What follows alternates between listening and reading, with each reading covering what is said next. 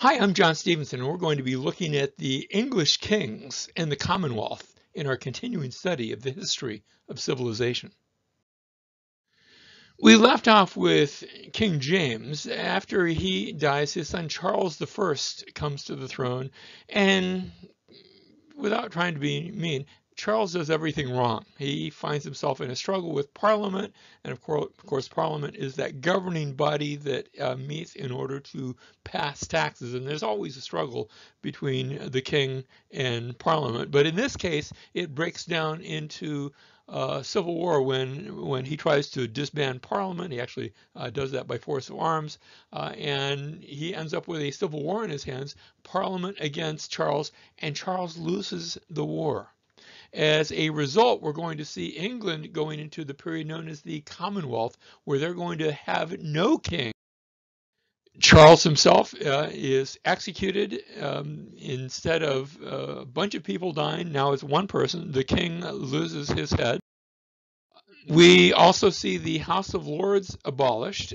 Think of this in American terms. You have the House of Representatives, and then you have the Senate. This would be, sort of the equivalent of the Senate, the nobility. But that they're no longer going to be meeting, and instead the House of Commons becomes the sole authority. Now that's not a democracy, but it's moving in that direction, where it's giving the common people a great more authority. The head of the Commonwealth is going to be Oliver Cromwell. He's given the title of Lord Protector. Some of his adherents actually urge him to take the crown for himself, become the next king. He refuses that. He's not seeking personal glory, personal ambition. He's seeking to bring about what he thinks is correct, something that will speak for and on behalf of the people. Now, we have the Baptists that are largely represented in the Commonwealth, and you think, well, okay, you've got sort of one religion now. Not entirely. You've actually got a distinction between what they would call particular versus general Baptists. The particular Baptists, they are those who espouse some form of what we would call Calvinism. This is around the issue of predestination. For whom did Christ die? Did he die for everyone? Or did he specifically, did his death specifically bring about the salvation of those whom God has chosen? And even the Baptists were divided on that issue. You also have the Quakers and their inner light. I think they have their modern counterpart perhaps a bit in the modern charismatic movement. And you've also got what were known as the Ranters, sort of like the Quakers, but they were morally permissive in their approach and in their thinking. Now, it's in the middle of this that we have the rise of the Puritans, who were seeking to purify the church. Many of these were Baptists, but not all of them. The term Puritan itself was used mostly by their detractors. They did not describe themselves, at least initially, with this term, although the name stuck. They felt that the Church of England had not gone far enough in departing from Roman Catholicism. Remember, back with Henry, who had been Roman Catholic, and then Edward, who had said, no, we're going to be Reformed, and then Bloody Mary, back to Roman Catholicism. Elizabeth with the middle way. And so the church had gone back and forth and had ended up something in the middle, and the Puritans were not happy with that. They wanted to purify the church and remove all of those elements of Roman Catholicism, which they saw as a false religious system. They were characterized by Reformed and by Calvinistic doctrine, and now they come to the fore in this period of the Commonwealth. They had an emphasis on education and the scriptures. Remember, the Roman Catholic Church said that church tradition and the Pope, and yes, the scriptures are in there too, but it's really mostly church tradition and the Pope that are our final authority. With the Puritans and with the Reformed, they were saying, no, the scriptures are our final authority. And so if the scriptures are our final authority, then we need to be able to read them. We need to be able to read and write. And the Puritans are going to advance the cause of education. Among the Puritans, literacy is going to go far higher than it ever had been anywhere in the world prior to their coming. It's during this time that we have the Westminster Assembly, a gathering of 121 Puritan clergy who meet in order to put forth a doctrinal statement that will be the doctrinal statement for the churches of both England and Scotland. Many of these Puritans have been influenced by, in fact, I think all of them had been influenced by theology coming down from Scotland. Remember that Knox had been influenced himself by Calvin, and so there's a strong Calvinistic leaning toward this doctrinal statement. That doctrinal statement is still held by a number of denominations, Reformed denominations, I should say, even to this day. Now, I also need to speak about church government, because the Church of England, beginning with Henry VIII, who had said we're going to split off from the Roman Catholic Church, the Roman Catholic Church in its church government was Episcopal. By that, I mean that Episcopal has one leader of the church. In the Roman Catholic Church, that would be the Pope, and then all authority sort of goes downhill from there to the cardinals, to the bishops, to the priests, to the deacons, all the way down to the people. When the Church of England had been formed, it also had that same episcopal form of government, with the king. Well, you can't really have the king as head of the church, even though they called it that, but at least the archbishop. But again, the form of government was the same. You had the archbishop, the head bishop, and then other bishops under him, and then other clergy under that, but it's from the top down. Now, the polar opposite of that is congregationalism, where the congregation decides everything. We're gonna change the color of the carpet, and everybody comes and votes. We're going to change pastors, and everybody comes and votes. That's congregationalism. Notice you don't have that in Episcopal. In the Episcopal Church, it's decided from the top down. You don't vote for your leaders. It's decided from up on high. A compromise between those two is what is called Presbyterian. The word Presbyterian just means from the Greek word presbyteros, which means old guy or elder. And they went to the New Testament, and the Presbyterians are saying, wait a second, I don't really read about a pope in the New Testament. I don't read about the congregation deciding everything. Instead, they had elders, first apostles, but then later on, even in the book of Acts, you have elders that are mentioned, and they are deciding, and yet they are perhaps chosen by the congregation at large. And so it's sort of a combination. You take both of these two extremes and you bring them together for this Presbyterian form of government. Now, Scotland had become Presbyterian, and that form of church government now comes down to England during the Westminster Assembly, and the Westminster Confession is Presbyterian in its form of church government. But that's not going to last in England. So that in 1660, we see the restoration. This is after Oliver Cromwell dies. Remember, he did not take the title of king. And so when he dies, they look about for what are we going to do for rulership now? And it's decided to bring back the son of Charles I that they had condemned to death. Charles II, his son, he's got two sons, but Charles II is the oldest, and he's proclaimed King of England. The problem is he's Roman Catholic. And under him, the Commonwealth is considered null and void, and Presbyterianism is going to continue in Scotland, but no longer in England. So they will return to the Church of England and some of those elements that they had gotten used to.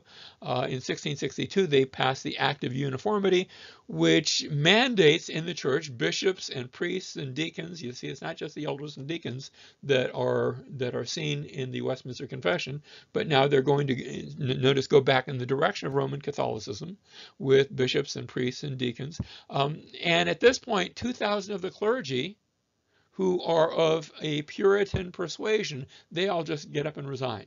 We can no longer be a part of that church, because that church, in their opinion, is apostatizing and going back to its Roman Catholic roots. However, all dissenting religious groups are forbidden to meet, and this includes these 2,000 Puritan clergy. They are not allowed to meet. They're not allowed to have private congregations. They are forbidden to meet. Now, Charles II, as we said, becomes the king, and he is supported by Catholic France, but he has no heir. And so when he dies in 1685, the crown now goes to his brother, James II. Remember, James I had been King James, the one who brought about the King James Version. James II now becomes king, and even though he's Roman Catholic, he has 2 Protestant daughters. And the people look at him and they say, well, okay, we can put up with him because after all, when he dies, then the crown can go to one of his 2 Protestant daughters and everything will be okay, and we'll sort of, we can wait him out. However, his wife then gives birth to a son, and that changes everything. And so a movement comes against him, and he is deposed in what's called the Glorious Revolution. Remember the French Revolution, when we get there, we're going to see all sorts of people getting put to death. The Glorious Revolution, nobody's put to death, or virtually no one, and James and his wife and their infant son are going to be exiled, but nobody dies over this revolution, which perhaps does make it glorious. In their place, we now have William and Mary. William is a Dutch Protestant. He's Calvinist, and he's married to his cousin Mary, the daughter of James II, and one of those Protestant daughters. And so that's going to bring about, it's going to bring England back in the direction of Protestantism, or at least that middle way. And they sign the English Bill of Rights. That English Bill of Rights now that allows Puritans to, permits them to preach and to establish their own churches. And that's going to be huge, which means that England now will become legally pluralist in its religion, at least as regards to its Christianity. And so Puritans can now preach and establish their own churches.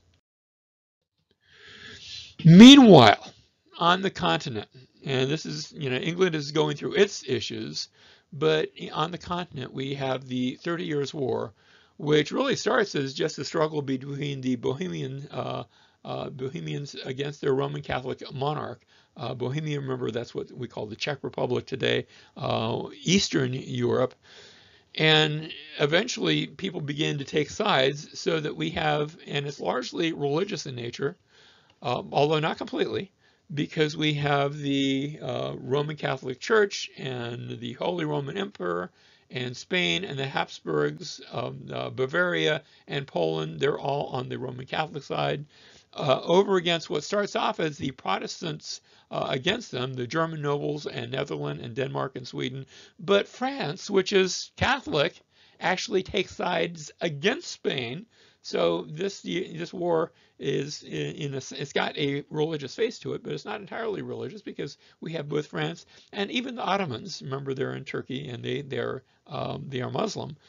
They're on the other side, and so even though it starts one way, it expands to cover all of continental Europe.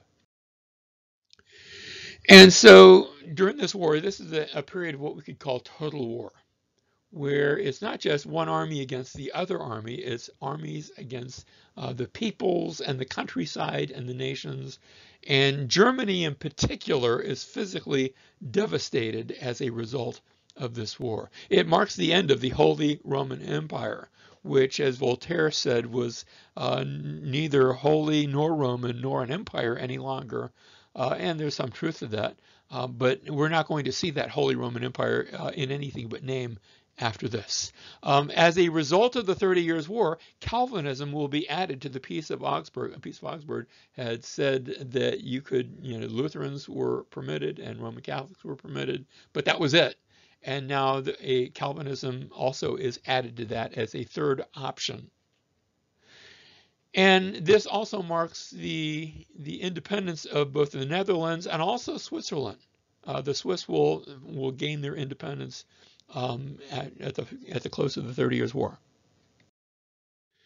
This is concluded at what is called the Peace of Westphalia. An international framework is established for nations to come together and to work together and to provide peace. The principalities of the Holy Roman Empire, or what had been the Holy Roman Empire, are made more independent, which is why I said there's not going to be a continuation of that empire anymore. And it reaffirms that Peace of Augsburg, permitting Lutheranism, but also adding Calvinism. as we enter into this period of peace. Now, the Pope, Innocent X, he condemns the Treaty of Westphalia, the Peace of Westphalia. Everybody ignores him, and he never did agree to it, but everybody else goes along with it, and now peace comes, at least for a brief time, to Europe. And so with the 30 years, with the end of the 30 Years' War, remember we have Anglicanism in England. They're largely not part of that. We have the Roman Catholic countries, Portugal and Spain and France, even though they'd been on the other side, they're still Roman Catholic, and Italy. I'm not going to mark off Switzerland because there's quite a bit of Reformation in the Swiss Alps, but they're a little island in that. And I should say southern Germany, the Bavarian region, that's all going to be Roman Catholic. To the north, I have the Protestant countries, northern Germany, also Holland, and the Scandinavian countries to the north. To the east, we have the Russian Orthodox, and remember, that's not the same as Roman Catholic. This had been had its affinity with the Eastern Orthodox from Istanbul, or back in those days it had been called Constantinople, which brings us to the fourth section, and that's Islam, which had taken Constantinople, but now is going to move strongly into Central Europe. And that's going to be the next thing that Europe faces. The Battle of Vienna in 1683 is a case of the Ottoman Turks, and remember those are Muslims, that come and besiege the city of Vienna.